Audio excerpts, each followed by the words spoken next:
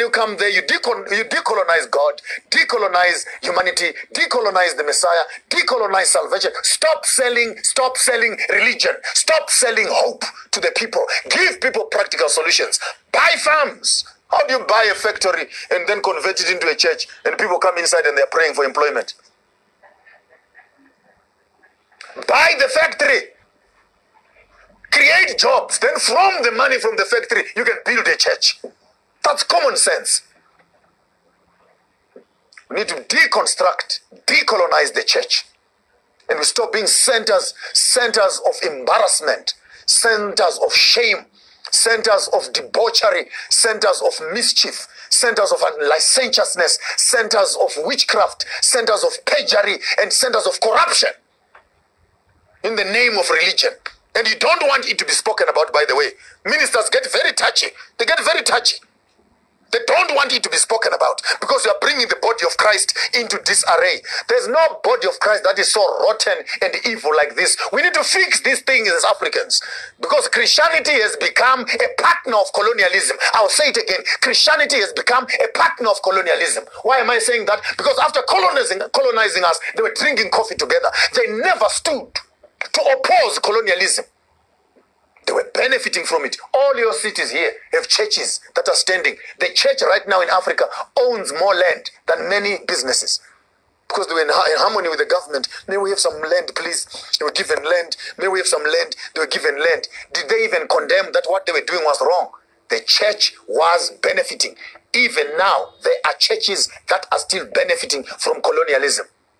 I'm not ashamed to say this. Even the church that I come from, my own church, is still running on the lines of segregation. Whites worship alone, blacks worship alone. We cannot even unite because of racism.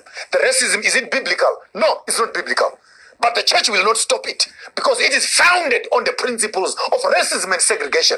And now all of a sudden, some other white man from Europe wants to come and run a seminar in Britain of how we must manage racism. How can a racist come and teach us how not to become racist?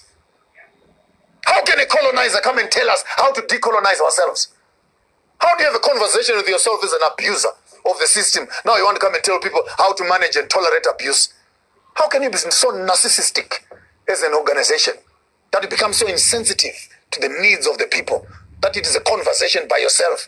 You colonize the black people. You abuse the black people. You come around a few days later. You want to help the black people to tolerate and manage the colonialism that you gave to them. Are you okay in your head? When you finish abusing a person, when a person is abused, the most horrible thing you can do after raping someone is say, oh, let me help you to clean up. Please, leave me alone. You've done what you wanted to do. Can you just get away from here? Let me find love and comfort from people that care for me. And I'll clean up my wounds. And when I am finally clean, and I come back to you and I want to deal with you, you did what you wanted to do. And you walked away. When I come back and I do to you what I want to do, you don't have the right of telling me what to do and what not to do. This is where colonialism and politics fail to understand. The colonialist came here. The oppressor came here. They took land, raped the women, destroyed the infrastructure, destroyed our culture and everything else. Then they give you a democratic system with a constitution to help you to manage how to repair yourselves. We cannot tolerate that. You have done what you want to do as Europeans. Step aside. Allow us as black people to decide what we want to do with you. You can't be an abuser and be a judge of the same abuse again. Does this make sense, good people? Maybe I'm losing my mind, people. Help me here. Does it make sense? You see, life, my mind is quite sane. If you come to me and give me a clout, on my face, that's what you want to do. Me, I don't have energy to waste. We're now in Shapekampama, and you are done. Me, I'll just go behind me and take a stone.